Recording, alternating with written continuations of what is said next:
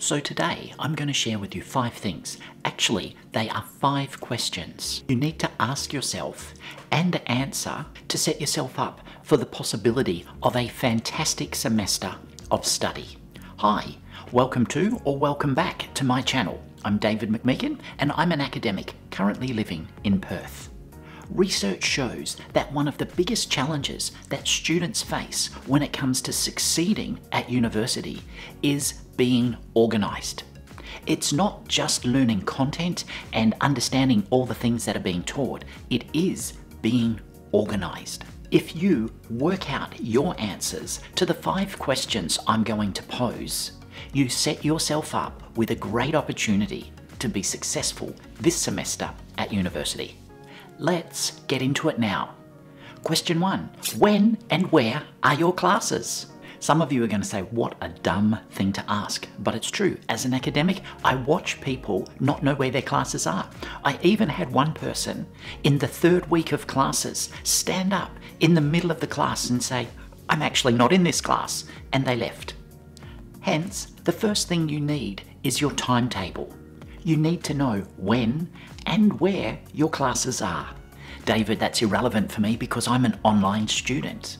No worries, I'm going to talk about online, face-to-face, and the hybrid of the combination of both of those types of study.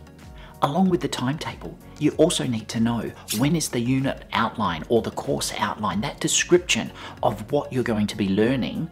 This document is really important because you can read it and get an understanding of what's expected of you, what things are you going to need to look at, what are you going to be reading, and how is that all going to look throughout the semester. Read it and get an understanding of what you need to know and what you're going to need to deliver. Okay, face-to-face students, where are your classes and at what time do they start? Know that. Are some of the classes face-to-face? Are some of the classes, like I said, Zoom? Or are some of the classes even pre-recorded? For online students, are your classes pre-recorded or online but live?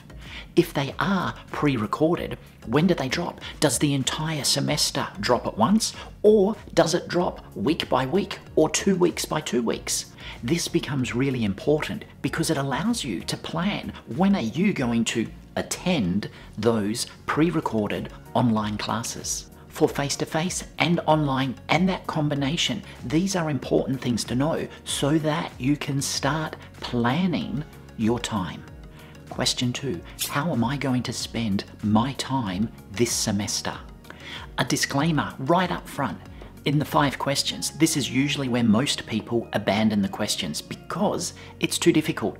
Or it's not so much that it's too difficult, it's too confronting to understand our time, lack thereof it, or our time and the commitments we already have embedded in them. When the semester doesn't work out as students thought it would, in their reflection, if they reflect on the semester, very few students actually reflect on how they spent their time. They reflect on, no, it wasn't well delivered, it wasn't this, it wasn't that, and all of those things can be valid and true. The other thing that we need to be aware of is, how did I spend my time? You have classes to attend, you have readings to do, you have workshops to go to. Many of you have a job that you work, you have sports that you play, you have hobbies that you do, and you have a social life. And all of those things make for you being a better student.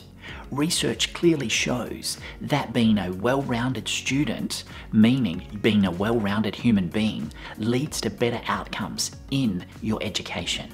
Now, the 3rd question, are you digital or are you analog? What do I mean by that? Are you going to be taking your notes and reading things from paper on paper? Or are you going to have everything in a digital format and take all your notes in a digital manner?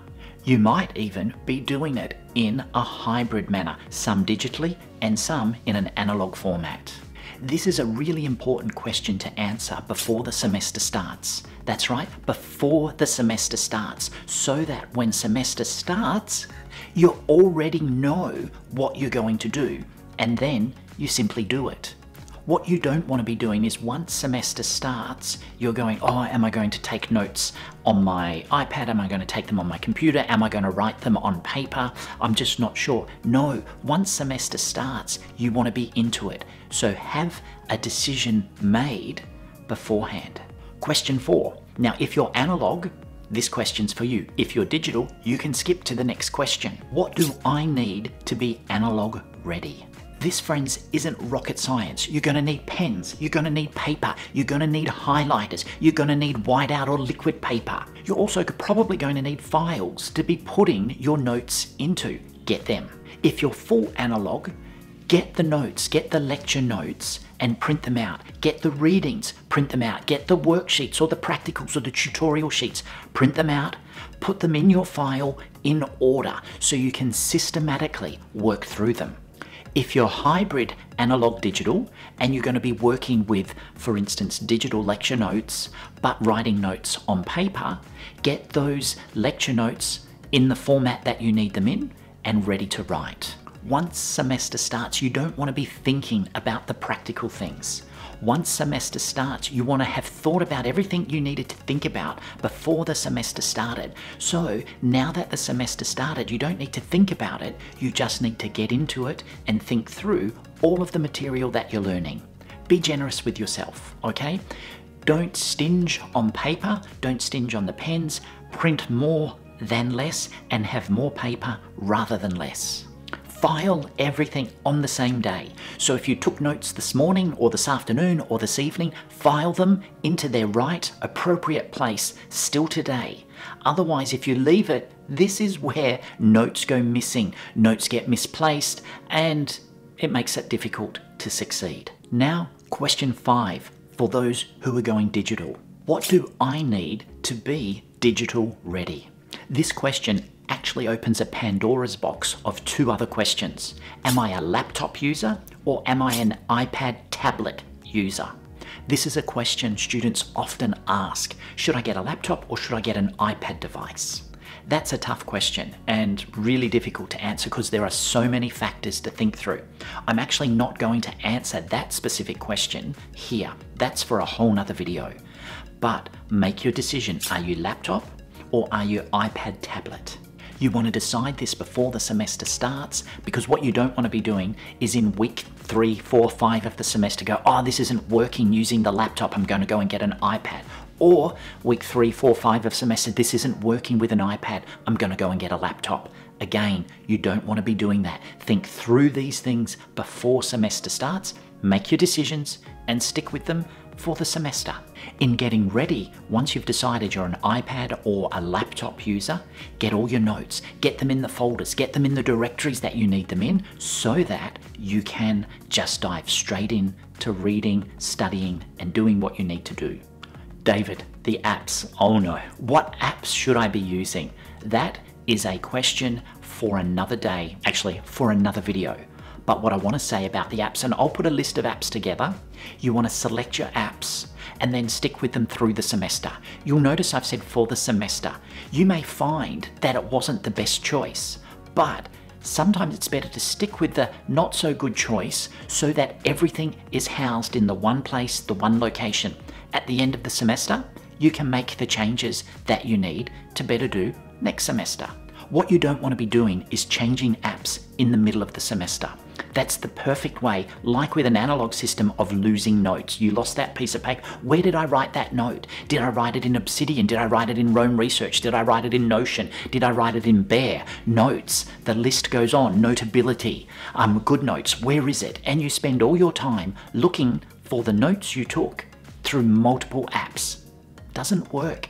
Take an app and stick with it. You can change at the end of the semester. The important thing is the app isn't the thing that's going to make you succeed. It's what you do with the app that makes you succeed. I often think of that great cyclist. It's not about the bike, and as we learned, it wasn't about the bike.